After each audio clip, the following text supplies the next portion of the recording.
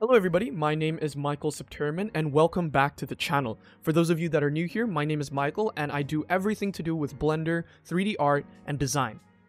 Today, we will be learning how to model this mimic here in Blender 3.4.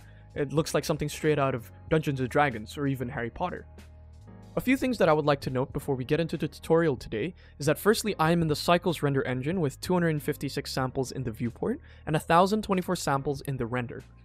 Additionally, if you would like to follow my tutorial in a one-to-one fashion, there are two add-ons that you need to enable in your Blender preferences. The first is Node Wrangler, which is a built-in add-on that comes included with Blender. And the second one is BoolTools, which I will link down in the description below for you to download for free and install into your Blender application. So, without further ado, let's get started. Let's start by highlighting all the meshes and deleting them, and let's add in our cube. Let's begin by blocking out the general chest shape that we would like. So let's just move this up. Let's scale it on the S-axis and scale it. And let's go into edit mode and go into face select and just bring it down a little. And let's go into our modifiers tab here on the right, and let's add a bevel modifier. And let's increase the segments to 10 and reduce the amount to something like 0.4, and then right click shade smooth.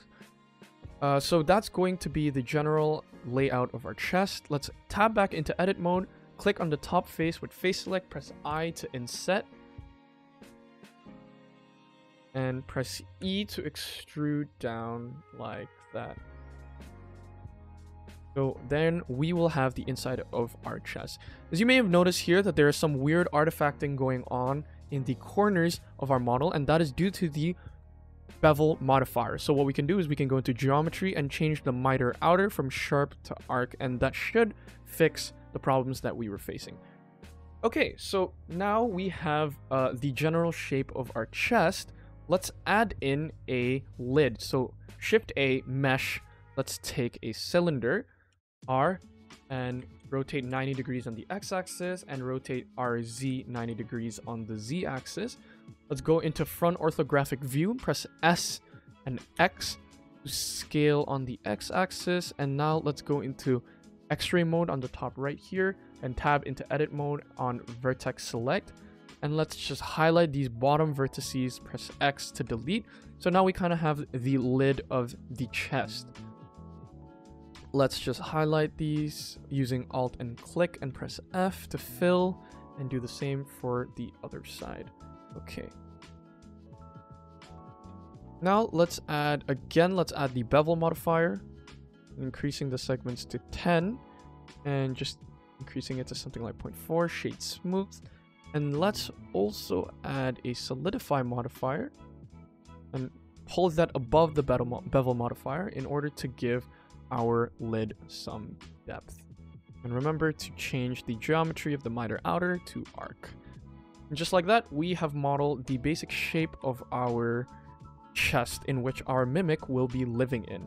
So let's edit the chest to look a little bit more like a real fantasy chest and add a little bit more details. So starting with the bottom, let's tab into edit mode. Let's press Ctrl R to bring in a loop cut and press right click to keep it in place, and let's go into X-ray mode, and in edit mode just highlight these vertices, press X and click to delete, and let's add in a mirror modifier and pull it above and enable clipping, and this way we can edit the right side of the mesh and it will affect the left side as well.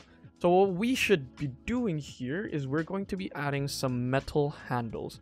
Let's click these two and press I to inset, and let's click here and press I to inset the same way. Actually, let's have that a little thicker. So again, I to inset, here I to inset.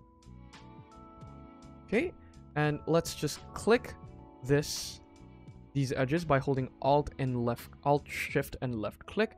Press Alt and E to extrude the faces along the normals, and just press S to have proportional scaling enabled. So just like that, we have the metal parts of our chest already done. Okay, that's looking quite good. Let's just scale this back a bit down. And now let's do the same for the top. So again, let's take these two faces, press I to inset, and let's alt click the loop here and press I to inset. And let's just shift and alt shift click this, alt shift click this, and alt shift click this. And again, alt E, extrude faces along normals, press S for proportional scaling. And let's just scale it up a little. And just like that, we have our chest. And at this point, we should be making a few adjustments in order to make sure that everything looks okay. So let's click this here and let's click this here. Let's press GZ to bring them up. And inside our mesh here, that should be okay. Right click shade smooth, and we have the basis of our chest. At this point, we can change a little bit of the model to whatever we'd like. So I'm going to SZ this to make the lid a little taller, and then let's just press R and X to open the lid, and then let's just position that in such a way that it looks like the mimic is opening its mouth, just like that. Okay, after that, let's add the keyhole in which our chest will be locked. So Shift A, let's add in a cube. Let's scale it down on the Y-axis. Let's scale it up, and let's put it in the middle of the chest like that.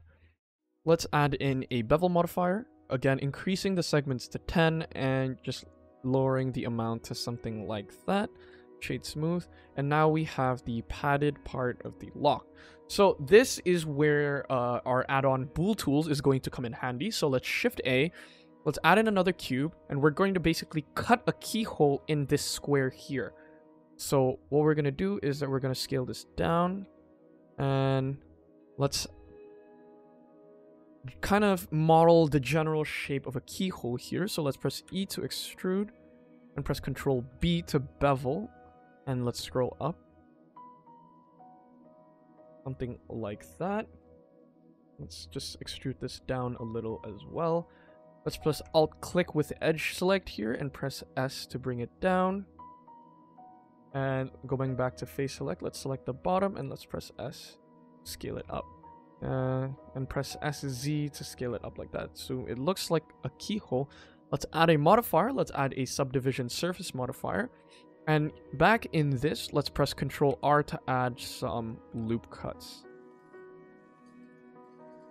Right click shade smooth, and we have a key shaped hole. Let's move it closer to the padlock, and let's just kind of play around with it to get the right shape. And now click the keyhole we just made and click the square that we have made earlier and press Ctrl minus. And we can just adjust it a little bit to make it more.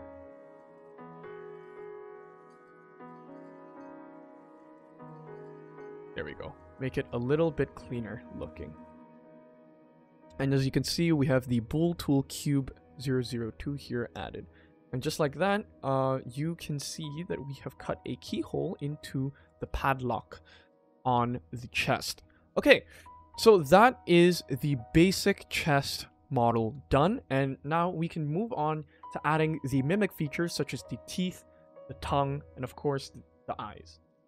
Let's start adding the features that's going to turn this chest from a chest into a mimic. So first things first, let's add the teeth because that's going to be the easiest to do. Let's Shift A, let's add in a cube here, and let's just kind of move it along the rim of the chest and scale it down. What we're going to do is we're going to be adding a subdivision modifier and reducing the levels to 1. So tap into edit mode here, and you can see it still allows us to edit this as if it were a cube. So let's press E to extrude, let's press S to scale it down. And again, let's bring this up and let's press E to extrude here. Just a little like that. And let's take the edge select here. Let's select this edge, press S to scale it down a little. And going back to face select, let's select the top of the teeth, rotate it a little, and just press GX to kind of bring it into the middle there.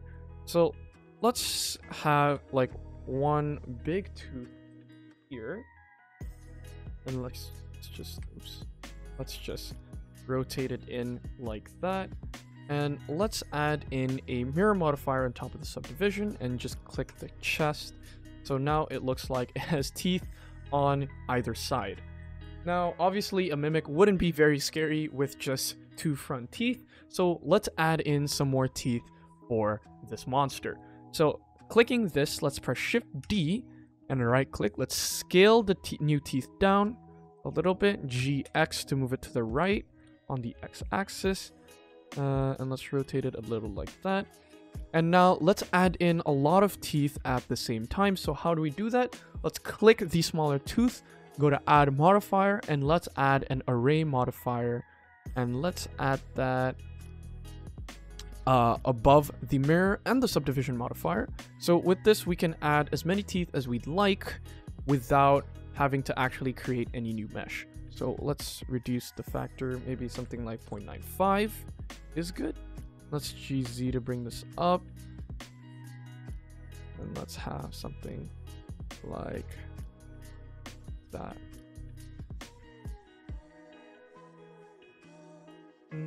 Okay. So, although it looks a bit strange from the inside, from the outside, we can see that the teeth look pretty good. Let's just rotate it a bit like that to get straighter looking teeth. And yeah, let's just copy this and place it on the top part of the chest as well. So Shift D, RX180 to mirror it on X-axis. Bring it in. And let's do the same for the large set of teeth here. RX180. Let's just GZ to bring it up and GY to bring it behind. So now, from going from a bucktooth mimic, we have something that looks quite scary and quite intimidating. If you would like, we could also add teeth on the side, but I actually just like the teeth on the front. And with that, I think that the mimic needs slightly more teeth, so let's click the array of teeth here and press Shift D to duplicate it again and GY to move it back. Let's reduce the factor here of the array, so it looks so there's a little bit of an offset between the front teeth and the back teeth. Maybe let's do 0.8. No, 0.85 was nice. And again, let's do the same, Shift D, RX180, and let's just bring it up and GY to bring it back, and let's see it from the front. Yeah, it looks pretty good, something like that. And now we have a mimic with quite the intimidating set of teeth. Remember to right click everything and shade smooth. And let's increase the number of subdivisions from 1 to 2. And just like that, we have turned a cube mesh into a set of teeth. Well, 2 sets of teeth to be exact. Okay, and again, a mimic wouldn't be a mimic without its long red or purple tongue. So let's do that. Let's add a tongue for this mimic. Let's press Shift A, and let's add in a UV sphere, and let's press R X 90 degrees to rotate 90 degrees on the X-axis. We're going to modify this sphere into a mimic's tongue. So here's how we're going to do that. First things first, let's add a subdivision modifier and reduce the viewports to the levels viewports and render to 1. Let's tab into edit mode here, and let's go to vertex select, and let's just click the one vertex in the front here. Press O to enable proportional editing, or even you can click it up here. And let's press G, and you can see a circle now when we move, and that is how much of the mesh is going to be affected. So from this vertex, let's just reduce the proportional editing to something like that. Let's just pull the tongue out like that. And I know it's looking a little weird right now, but don't worry, we'll fix it. So now the tongue needs to go above the teeth. So let's alt click this loop here, press GZ, still in proportional editing, and bring it up like that. With this point in the front again being our main driver, let's just reduce that and bring it down. And let's flatten this whole thing so it doesn't look like such a fat tongue. So in object mode, let's press S and Z to flatten the tongue, and let's bring it up like that. And let's again bring more of this tongue out, up and down. Now we can bring this up like that, and this is kind of going off to the side, so let's bring it back there, bring it back like that. And let's scale this down on the Z-axis, and again you can just play with the tongue however you would like until you get a shape that you feel like you are satisfied with. So I'm going to keep playing with this until I get a shape that I think is going to be good. Okay, and just like that, I think this is a shape that I'm okay with, and let's kind of like do something about the point here. Let's get out of proportional editing and let's just bring it in a little like that. Let's add a loop cut, and let's take these vertices up front and just flatten it a little bit like that. And of course, let's right click and shade smooth, and let's increase the number of subdivisions. Something like that, and just like that, you've created your mimic's tongue. Remember to have the tongue kind of droop inside of the chest like this, even though if it's floating right now, that's all right. Just make sure that part of it is inside of the chest, so from the front it kind of looks like that the tongue is coming from inside of the mimic. Again, let's just increase this a little bit, and again, feel free to always come back to the tongue later and just play around with it and change and improve design as much as you would like. Yeah, and I think I'm going to leave it at that for now. Maybe I will go and edit it in between shots later, just to, you know, make it more perfect, make it look a little bit more threatening, even though, I don't know, this seems pretty threatening to me already. Okay, and just like that, we have completed the tongue. Like that. Okay, so now let's add in a set of eyes, just so, you know, because mimics typically, well, some mimics have eyes, some mimics don't have eyes, but let's add some eyes onto the top of our chest for our mimic. Get a UV sphere again, RX 90 degrees, and let's just add a subdivision surface modifier, shade smooth, and let's just scatter them around. I kind of like to have mimics with more than 2 eyes, because I think that looks a little bit more unnatural. So let's add a mirror modifier and just click the top of the chest here. And oh, before I forgot, the reason your sphere is coming out here is because we haven't applied any of location, scale, and rotation of the cylinder here. So let's just press Ctrl A and click all transforms. So that's a very cute looking mimic right now. So what we're going to do is we're going to press Shift D and add another set of eyes like that, something like that. And just like that, we have a very intimidating looking chest mimic straight out of the pages of Dungeons and Dragons. Okay, so now let's texture this model that we just made to make it look a little bit more realistic and really make it scary and pop out. Okay, so let's get to texturing the mimic. So let's just go up to the top left here and pull a tab out. And let's go into the shader editor here. And let's first start by texturing the wooden parts of the chest. And let's go into the render view here, and let's press Shift A, and let's add in an area light, just like we always do, just so we can see what we're doing. Let's just increase that to 750. Okay, so let's click the bottom half of the chest, and let's add a new material and call it wood.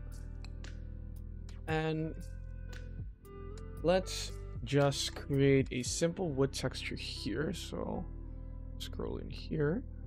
Okay, so let's add a Musgrave texture, and let's add in a noise texture.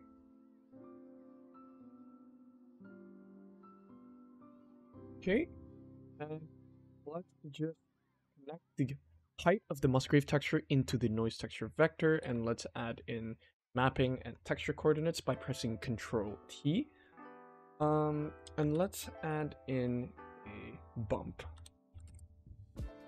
That into the normal, put the factor into the bump height. Let's adjust this a little so it looks a little bit more like wood. Okay, so what we're gonna do is we're gonna reduce the scale of the Musgrave, something like that, and let's reduce the scale of the noise texture as well, and let's just add the detail, and let's increase the roughness all the way to the max. You can't really see it here, but I assure you it's going to be there. It's just that the lighting's a bit of an issue. So again, actually, let's increase the scale a little bit. Right. And let's reduce the scale in the mapping value now. Hold on, and I'll just move the light in so we could see a little bit more easily. That. And let's reduce the scaling a little. And just play around with the values until you kind of get something that you like. So I'm going to squish it in a little here like this. Let's decrease the strength a little bit here.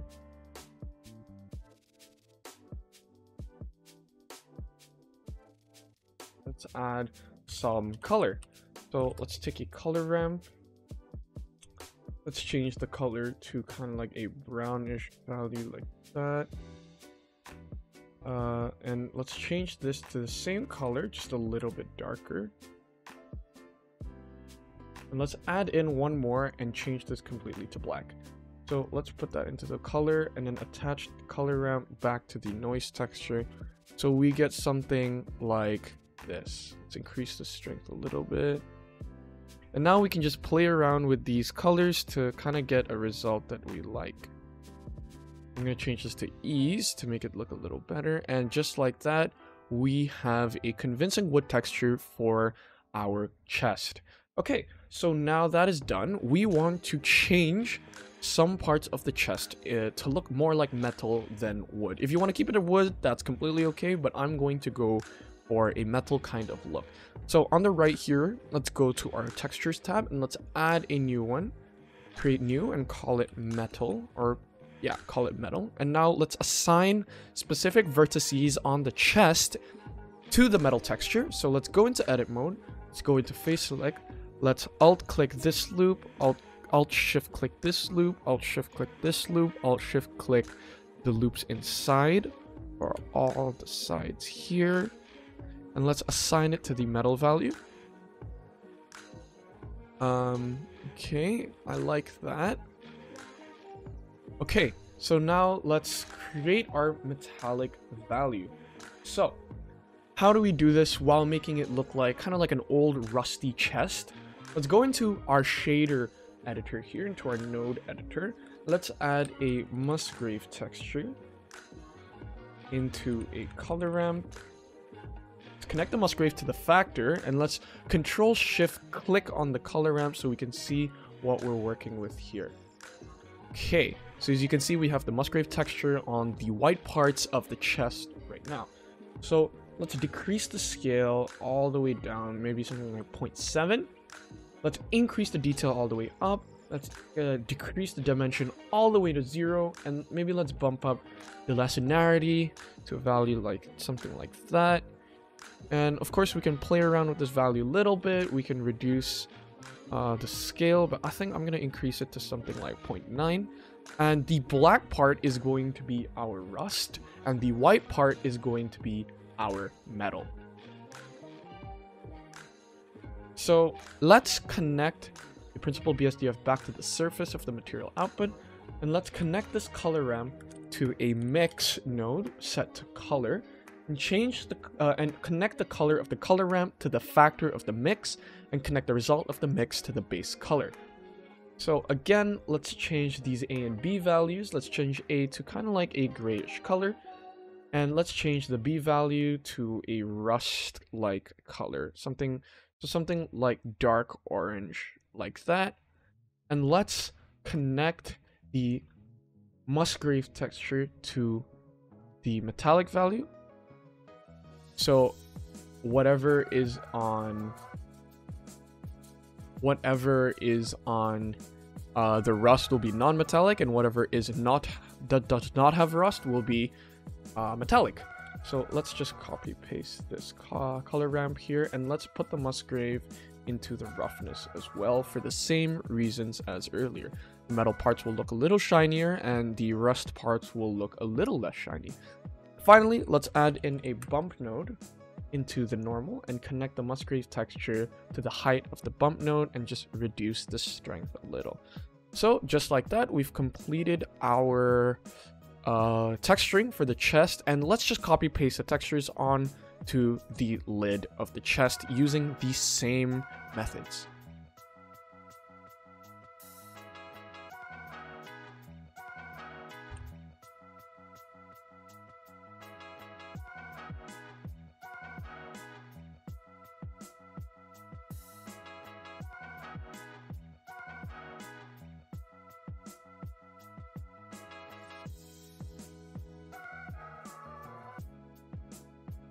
And just like that, we have completed the wood and the metal textures for our mimic. Okay, so now let's get on to texturing the tongue. Now the tongue is going to be really simple. Let's just add in a new texture here and call it tongue. And let's just change it to kind of like a dark red color, something similar to a tongue. You can do any color you want, but I like red because, you know, it looks a little bit like a real human tongue, which kind of fits in the whole, you know, mimic name. So it's looking a little flat right now, so let's increase the roughness because let's reduce the roughness actually, because we want the tongue to be kind of shiny. And let's add in a bump node connected to the normal. Let's add in a noise texture and connect the factor of the noise texture to the height of the bump. Let's increase the scale to something like 250. So we get all these little bumps along the tongue, but you don't really see them. But they're there, and it'll look really good on the camera. And let's just add a texture coordinate and mapping for the noise texture. So that's all it takes for the tongue.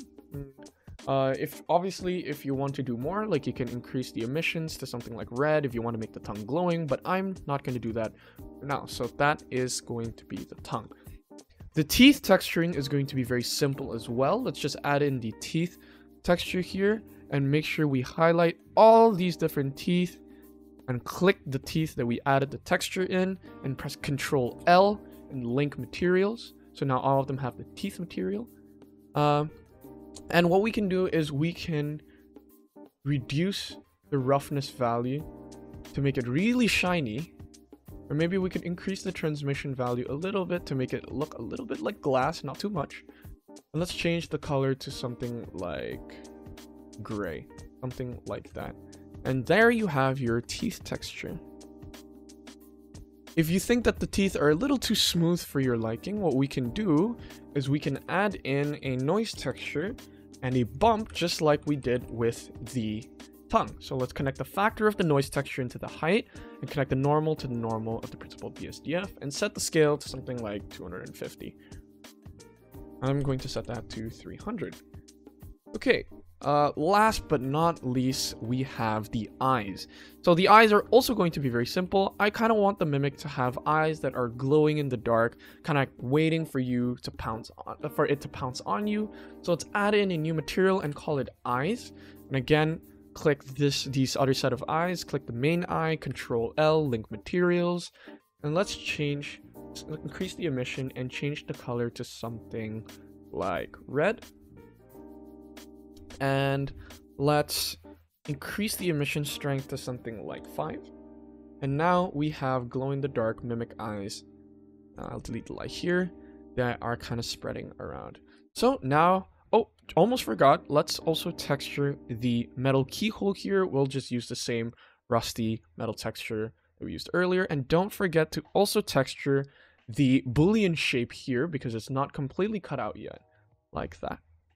And just like that, you successfully textured your mimic, and we're ready to stage it in an environment that makes it look more scary. Okay, so let's get to staging this mimic in an environment that would make it look a little scarier. So let's Shift A as always, and let's just add a plane and expand it super large. And let's add in a camera for our scene. So Shift A and camera. And go to a position that you kind of like for the camera and press Control Alt Numpad 0. And that will kind of bring the camera to view. And as always, let's go to the View tab and let's go Camera to View. And let's just scroll out a little here, zoom out a little. It's kind of somewhere in the middle. Here's another trick. If you want to just view the rendered portion of the scene, you can press Control B in the viewport. Just highlight the box like that. Okay, cool. So now we have the mimic in its environment. Let's kind of reduce the brightness of the scene so it looks like it's in a dark room. So let's reduce it like that. Maybe not quite to black, but something like that. And let's press Shift A and let's add in some lighting. Let's add in an area light and put it above like that. And let's change the color to something a little warmer, maybe like orange, and increase the strength maybe to 15. Yeah, 15 looks pretty good. And let's just increase the size so it spreads out a little more. Actually, I'm going to reduce that to 12 because I think it's a little too bright. Let's bring it down like that. And you can always just play around, as always, with the lighting, color, with the power, with the shape. Just get a feel for what you want in the scene. And, you know, as always, be creative with it. It doesn't always have to follow what I'm doing straight to the T. So what I'm going to do also is I'm going to change the color of the ground here because I think gray is a little bit too strange for an environment like this. So let's click the plane, let's click Add New, and let's call this ground. And let's change the color to something maybe like black, increasing the roughness, but black's absorbing too much of the light, so maybe something like really dark brown. Like that. Let's move the light closer, maybe to 15.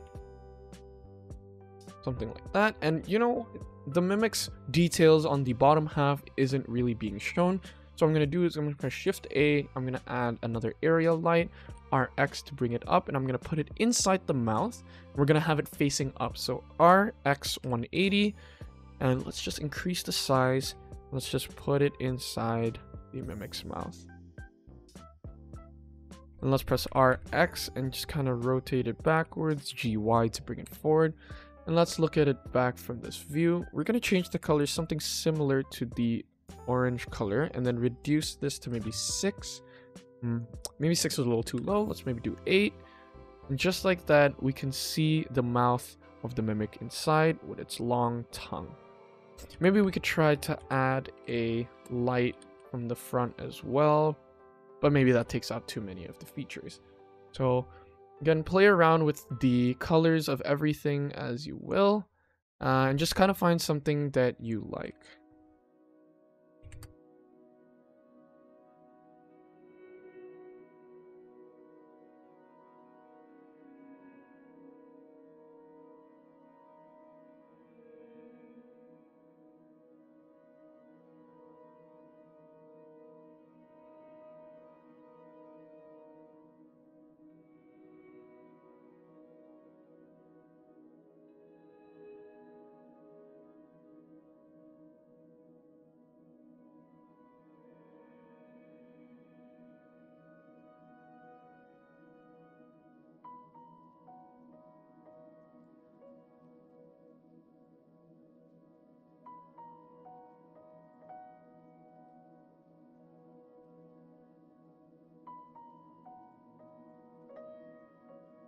So I decided to go with one light in the mouth and two lights on the side, both at 10 watts, one of them being a little bit of that orangey color, and the other one being like a whitish color. So with that, we're ready to render the scene. Of course, feel free if you want to add any objects into the scene, any torches, trees, lights, you know, even if you want to change the ground texture to something more like rock, you could do that. But I'm going to leave it at a simple texture just like this. And we're going to render it and we're going to see how it looks. And just like that, ladies and gentlemen, we have successfully modeled and rendered a Dungeons and Dragons style chess mimic right here in Blender 3.4. If you liked the video, don't forget to hit the like button, hit the subscribe button, and hit the notification bell so you're notified every time I upload a new video. Thank you for sticking around till the end, and I'll see you in the next one. Goodbye!